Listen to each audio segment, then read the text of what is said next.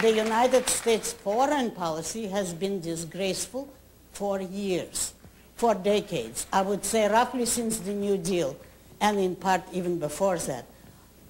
But if you mean whose side should one be on, Israel or the Arabs, I would certainly say Israel because